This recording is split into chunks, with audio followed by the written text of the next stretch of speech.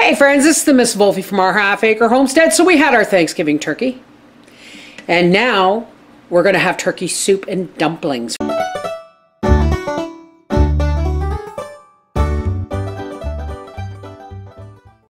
So after I sent leftovers home with the kids and took some to Briar, we put the carcass of our turkey into the crock pot, covered it in water, and it has been cooking for, I don't know, 18 hours on low. So we're gonna decant all the bones and stuff and strain the broth, and then we're gonna add our vegetables and stuff. Let's get on it. Okay, so normally I like to cut all my vegetables in nice different sized chunks and things, but it's actually already 2:30 in the afternoon. So I'm going to cut them in the small, with the small cutter. I'm just going to drop this ball of frozen celery in there and put this back in the freezer. And now I'm just going to start. What I have here is carrots, potatoes, and onion.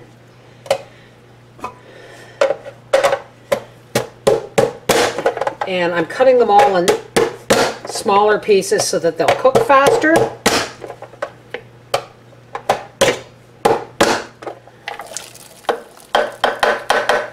This is going to be yummy.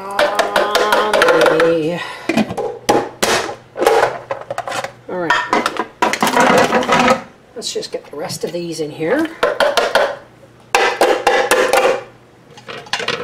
while I dig the meat out of here. So, when this is ready for the dumplings, we'll be back. I actually ended up putting this soup in the fridge overnight because we ended up having turkey sandwiches. So we've got our turkey soup on a boil now. I'm going to turn it up just to make sure it continues to simmer, and I'm going to make dumplings. Now, you've seen me make dumplings before. I haven't got my KitchenAid yet, so and I don't have the power in my hands right now to do noodles. So in here, I'm going to put a couple of generous teaspoons of baking powder, about a 1/4 teaspoon salt, all right, 1/2 teaspoon of salt.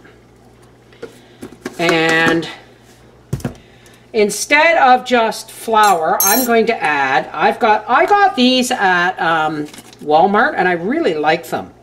This is dried chives. Let's be generous there. And some dried parsley. All I did was instead of ripping the whole top off, I just ripped off a piece so that I could actually use it to shake it out. Stir all that together. Make a little well in there. And I've got cold pressed sunflower oil here, so I'm going to put in 2 tablespoons of oil into my 1/3 of a cup of milk. I've got 1 cup of flour, a 1/3 of a cup of milk, 2 tablespoons of oil, 2 teaspoons of baking powder, salt, chives, and parsley to taste. So we got our little well in here. I'm just going to mix up my oil and milk and pour it right down in the center. And I'm just going to use my fork to mix this all. Look at that. I may have actually put too much flour in here, so I'm going to add another little shot of milk because I overdid it with the flour. Plus, I added extra dry ingredients, so just going to take my lid off, and you want to be as quick as you possibly can. You want your stew, your soup,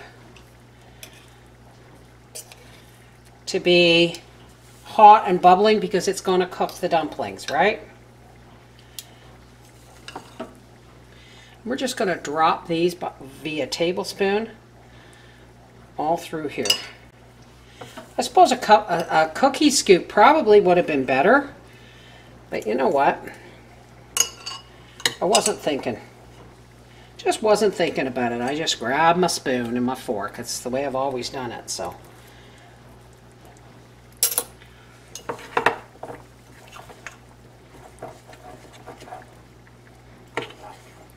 I've seen people use floured biscuits. Like, I've seen people use biscuits, like just store-bought biscuits for this. But you know what? This comes out so much fluffier and lighter. I'm going to drop you down over here. And there it is.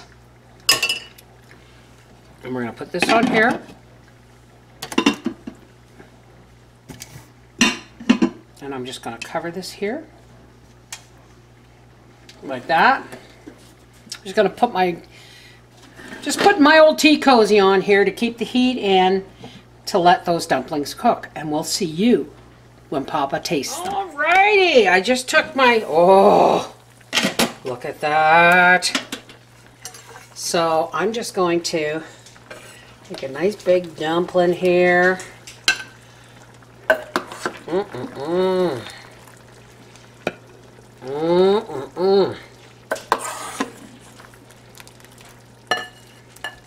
Oh, would you look at that. All right, let's just pepper this puppy for Papa.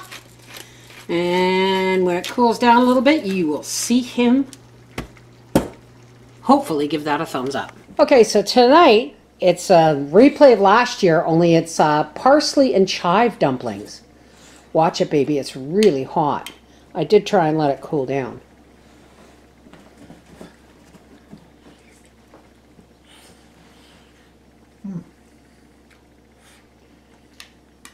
Awesome. On a cold, wet day, nothing beats it, eh? Awesome. You think she's going to get to lick the plate? I think so. There you go. Give Daddy kisses. Give Daddy kisses. Oh. This is the Miss Wolfie from our half-acre homestead saying, on a cold, wet day, nothing beats turkey and dumplings. Take care. God bless.